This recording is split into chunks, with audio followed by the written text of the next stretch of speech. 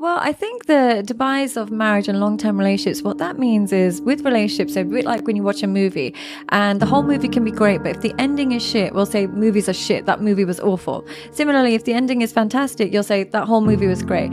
Usually the people pushing this narrative have just come out of a negative relationship. So they define the entire course of love and the entire course of relationships by their particular ending. And if the ending was terrible, love is terrible. And they label it like that. And they also like to run with the narrative that my ex is a narcissist. It's their favorite phrase on the planet at the moment. What that does is kind of devoid us of the responsibility in causing that toxicity, blame it on someone else, and then blame love as a separate entity as a cause for our pain, when really it's our behaviors. So the love isn't toxic, it's how we behave in love and how we behave when vulnerable that creates toxicity. But it's easier to just say that love is this really dangerous emotion, when really it's our poor decision making or our behaviors that cause love to be toxic.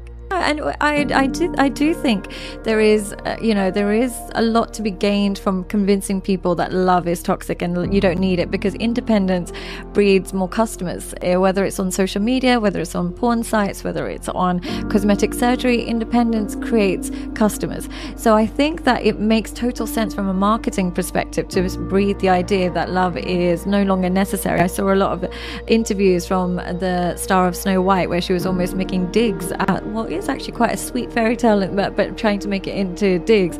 And I just thought, I'm guessing the narrative of seeing love as weak is being propagated in the culture today. Love is seen as suffering, and here's the thing, there's a big difference between pain and suffering. Like, pain is just things that happen in our life, like let's say the person you love passes away, or you can't have a baby. That's pain. But suffering is the emotional consequences of our poor decision making. Now, if you feel like love is suffering for you, have a look at your decision making. If you're becoming weak, but if you choose wisely, you won't see it as being weak. You'll see it as being compatible, and you'll see it as being compromising. And if you're becoming subservient, if you choose the right person, you won't see it as a form of abuse.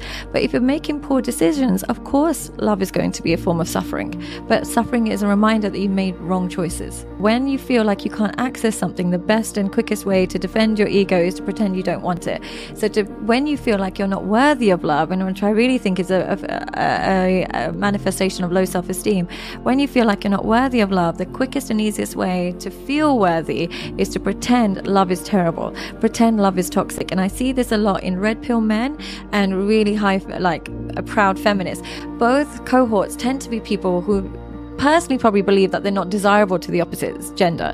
So the only way to get rid of that feeling of being undesired is to pretend you don't desire the opposite gender. So I see it both, and they're almost a perfect match for each other. That blue-haired, feminist and that red pill guy, they're almost a perfect match because they both almost have the same pathologies when it comes to their understanding of love. So they should get together. Yeah. Human beings are designed with the potential to love and nurture one another. And whenever we cap our potential, whether that's through we cap our potential physically, emotionally, psychologically, anything that involves capping our potential will lead to a slow and steady depression that will signal to yourself that you're not fulfilling your potential, and it will come out and manifest as a form of depression. So when you kind of ward off love, you're warding off your own full potential, and therefore you will see an increase in your depression and anxiety. They even find studies where women, when they hold their partner's hand during labor, they experience less pain. That's how much we're designed to be in love. It's actually a pain relief. It's an anti-anxiety. They found loads of studies where they see people that, sleep with lots of people in a communion, they sleep better. They don't have any micro awakenings in the night. So our body craves it. Whether you psychologically convince yourself you don't want it, your body will still speak to you and tell you that you need it. So unfortunately, it doesn't work.